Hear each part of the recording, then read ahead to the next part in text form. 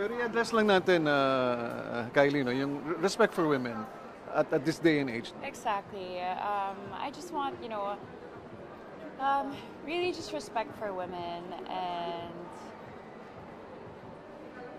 Parang wala ng lugar.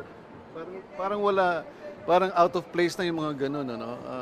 yeah, exactly. I'm just trying to call for respect for everyone, and things like that shouldn't be said about women,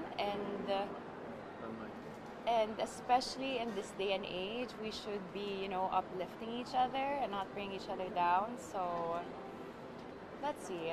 There's so much to learn. There's really so much to learn. Well, I hope that, like before, no, you've opened a lot of people's awareness about issues, no? Sana mabuksan din ito. Hopefully. And I just really want to call on, respect for other women. And respect for women in general. And it's been years, it's been going on. So it's about time na, someone spoke up about it. Kasi hindi lang ako yung natatamaan, kundi other women also in the industry. Kumaga, how much more, di ba? For the others, Kylie Verzosa. Exactly. Okay, hindi naman kami sanay na nagro-romcom sa ayan, makikita nyo na ang Yeah, finally, Tita Mario. entry. Sana makita nyo a different part of me. Buti naman. Yeah.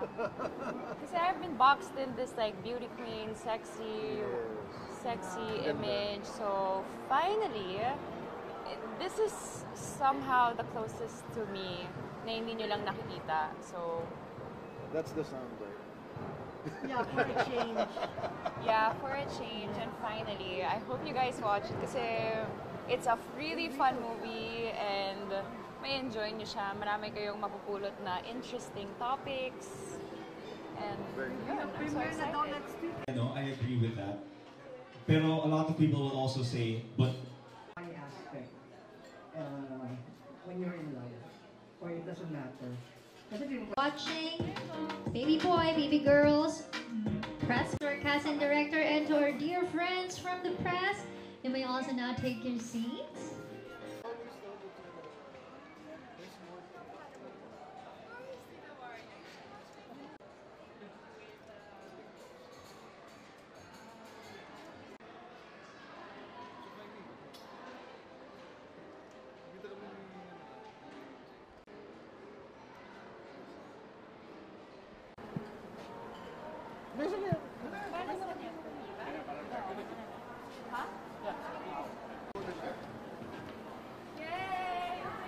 Popost muna si Kylie.